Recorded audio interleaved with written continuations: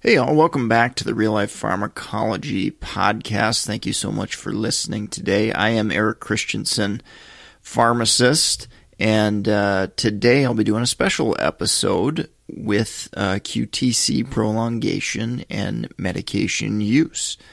So this will be a little bit different from the usual format there. Before we get into the podcast, do go check out reallifepharmacology.com. We've got a free 31-page PDF on the top 200 drugs. Simply an email will get you access to that and also get subscribed for when we've got new podcasts and content available. So again, go check that out at reallifepharmacology.com.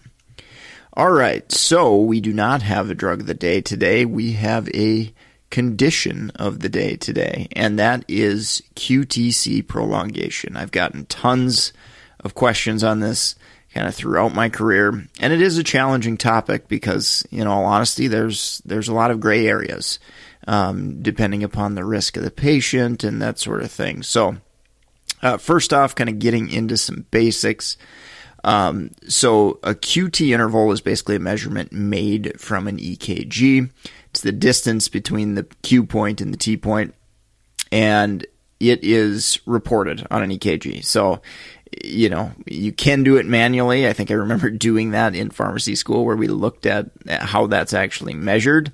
In this day and age, it's pretty much on every EKG that I've ever seen. It's reported, so we don't have to worry about that. And more specifically, the QTc interval is recorded. So that's corrected or kind of standardized based upon the heart rate. Because naturally, that QT interval shrinks the faster the heart rate is. So we've got to kind of do a correction factor there. And there's an equation and all that stuff for it. But I think it's just important to recognize the values and where a patient is really at significantly high risk with a prolonged QTc interval. So that number is generally considered around 500. And if you've got patients above that, they are at very high risk of torsades, which is, it's a very, very rare condition, but essentially the ventricles beat faster than the atria. And obviously this can be really, really bad and, become a life-threatening arrhythmia type situation. So again, very, very rare. But I think it's good just to kind of know some basics of why we think about it when it comes to drug interactions and kind of what we think about. So before getting into the drugs specifically, there are a bunch of non-medication related risk factors that may put patients at risk for QTc prolongation. So older age, greater than 65, for example, female, and if you've got a history of cardiac conditions, CAD, heart failure, bradycardia, any congenital defects, that type of thing, those are really probably considered non-modifiable risk factors, right? We can't change somebody's age, for example. We can, however, take a look at electrolytes. So low potassium, low magnesium, low calcium, these are risk factors as well. And from a pharmacy medication perspective, you see loop diuretics are kind of being the prime example of medications that lower potassium levels, for example. So we should be paying attention to that and seeing what a patient's electrolytes are and recognizing that if we're on the low end or chronically low, that can increase the risk for QTc prolongation and obviously ultimately the risk for torsades there. But that electrolytes, that's generally fixable. We can replace potassium, that type of thing. So just paying attention to that, being aware of that is really important. Renal liver impairment. This can contribute to obviously accumulation of some medications that may increase the risk of QTc prolongation. So that's always something to think about there. And then I kind of mentioned, if you've got a patient with a pre-existing QTc interval of greater than 500 milliseconds, that is a significant concern for sure, particularly when we're thinking about starting or adding medications. that may add to that risk. All right, so let's start getting into the meds a little bit. I've got quite a few that I definitely wanted to cover. First, I do want to mention that dose and duration matter. That is a significant issue. So, for instance, if you have a 4 milligram dose of ondansetron given once a week for some nausea, probably not near as concerned about that versus a high-dose antipsychotic for schizophrenia, for example. So pay attention to that and recognize that, the smaller the dose, the smaller the duration, the less often we give it. That's going to matter for sure. All right, so getting into the medication. So antiarrhythmics are the first thing that I look for and that I think about when it comes to QTc prolongation. Amiodarone is probably the most common antiarrhythmic I see used in practice, and we've got lots of drug interactions with that medication for sure. So that can definitely be problematic when we're thinking about adding new medications because many can interact with that and increase that QTc interval. Other antiarrhythmics that you may see periodically, dofetilide, flecainide, quinidine, sotalol, again, all antiarrhythmics definitely can all increase the risk for QTc prolongation. Antibiotics, let's talk about them a little bit. So quinolone antibiotics definitely come to mind. So you're thinking about levofloxacin, for example, ciprofloxacin. Those are within that quinolone class. Another class of antibiotics to pay attention to are macrolide antibiotics. Particularly clarithromycin and erythromycin are considered to be worse or more likely to cause it than azithromycin, but azithromycin has been associated as well, maybe to a slightly lower extent there. Azole antifungals, so kind of within the realm of antibiotics and antifungals, ketoconazole, itraconazole are notorious for increasing that QTc prolongation risk, as well as having a ton of other drug interactions themselves. So that's definitely a couple of meds there to pay attention to. And then we've got antipsychotics. So this is always a good higher level board exam question is, which antipsychotics are worse or better for QTc prolongation or that cardiac risk. On the low end of the spectrum, you've got aripiprazole, tends to be the least likely to contribute to QTc prolongation. And on the high end of the spectrum, ziprasidone tends to be one of the worst as far as QTc prolongation. So, like I mentioned, always a good question as far as board exams go, and recognizing, maybe a patient in a case that already has prolonged QTc interval, but we really need or want to get them an antipsychotic.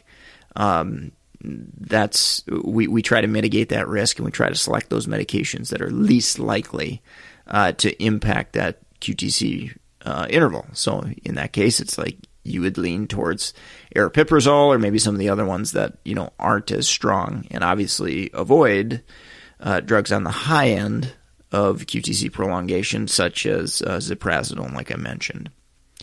All right, antidepressants. So antidepressants in general, most of them have been associated in some way, shape, or form. But again, there are some subtleties and some nuances here. So TCAs as a class probably tend to be the worst as far as QTc prolongation. So, your amitriptyline, nortriptyline, medications like that. With the SSRIs, SNRIs, the ones that have historically been most associated with QTc prolongation, citalopram has probably been the worst, and escitalopram is probably up there as well, maybe a little bit less. So with that, again, if we've got a patient at risk, we're going to go through the list and try to look and find an SSRI that maybe has a lower risk of causing QTc prolongation. You're also going to try to limit dose and duration, whenever possible, and things of that nature as well. All right, let's take a quick break from our sponsor, and I'll wrap up with my last 3 drug interactions, as well as kind of a summary on strategies for tackling QTc prolongation drug interactions. If you're in the market for any pharmacist board certification study material like NAPLEX, BCPS, ambulatory care, BCGP, BCMTMS, go check out meded101.com/store. We've got a growing list of resources updated annually. We try to stay current with the content outline that does change periodically for each of these exams. So again, go check that out. Support the sponsor, meded101.com/store. If you're a nurse, physician, med student, dietitian, we've got tons of other content available. Lots of Amazon books, case studies, clinical pearls, drug interaction case studies, food medications interactions book, crossword puzzles to help you learn pharmacology and other things like that. All those links can be found at meded101.com/store. All right, so wrapping up QTc prolongation drug interactions. So I've got 3 more that I wanted to specifically mention, but I also wanted to mention the website crediblemeds.org. They have tons of info on QTc prolongation and medications that can cause it, contribute to it, because obviously I'm not covering every medication that can contribute to QTc prolongation. I'm just highlighting some of the most important things that I've seen in my clinical practice. So with that said, the first one of my last 3 is methadone. Not used terribly often, and it's particularly bad if dosages go up and up and up, get way higher, which again doesn't happen very often in practice anymore. But I definitely wanted to mention this long-acting opioid within the context of QTc prolongation. Another medication or class of medication is triptans. So these medications are used as abortive therapy in migraine management. So these drugs can obviously can contribute to QTc prolongation, but again, dose and duration matter. So I mean, if we're only using it once a month, for example, to manage a patient's migraine, and they're younger and they're at low risk for QTc prolongation, it's probably a situation where you're not quite as worried about it, and you're maybe not going to monitor it quite as closely there as you would in somebody that's older, for example. And then some of the nausea medications, obviously drugs that can block dopamine or maybe have antipsychotic type activity can increase that risk for QTc prolongation.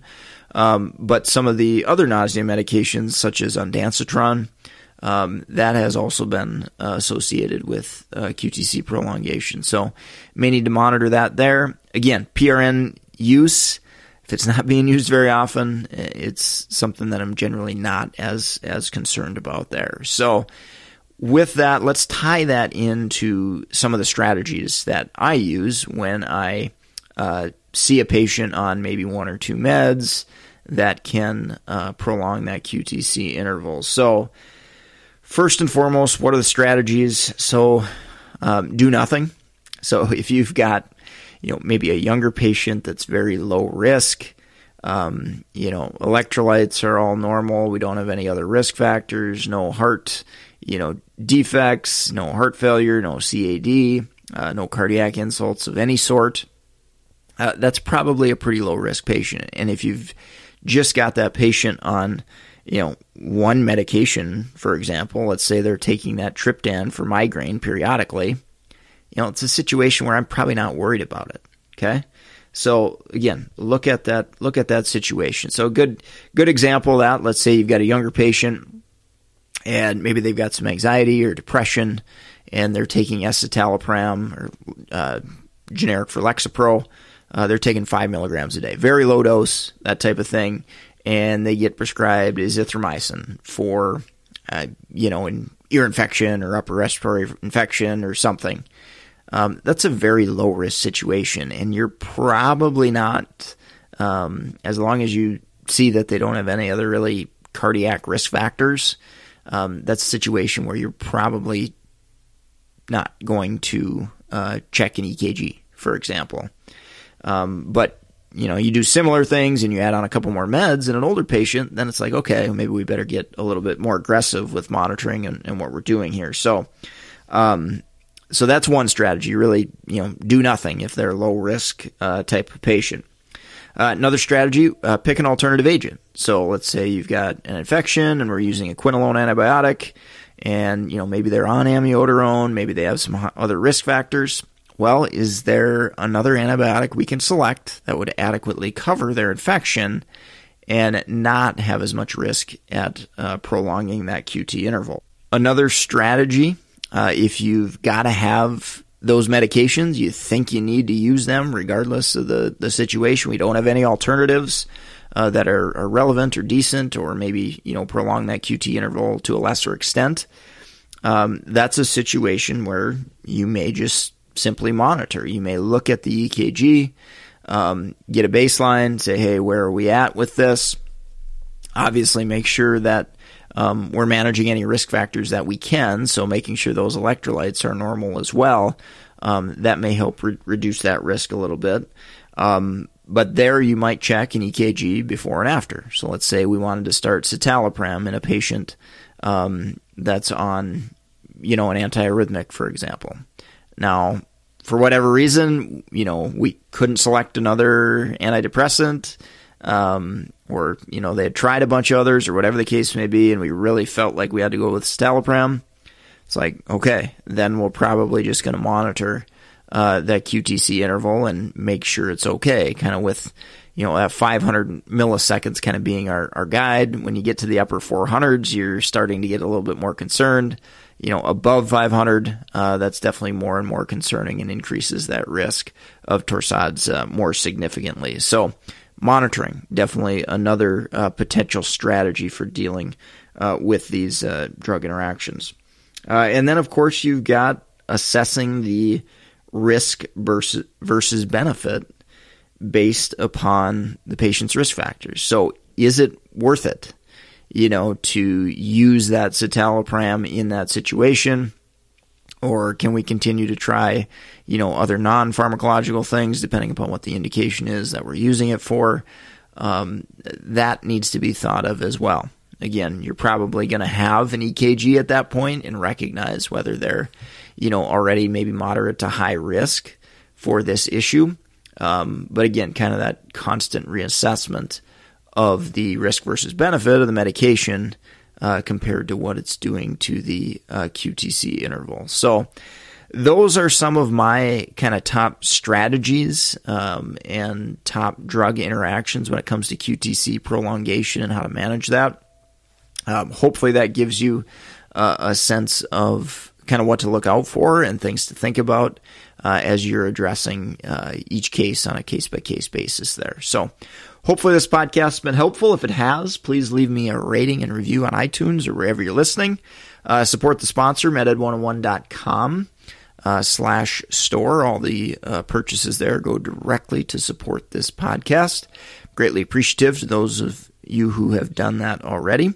And if you've bought a book from me that I've written and you've enjoyed it, found it helpful, I'd greatly appreciate a rating or review on Amazon as well. So don't hesitate to do that. If you have any suggestions for future podcast episodes, don't hesitate to reach out to me at mededucation101@gmail.com.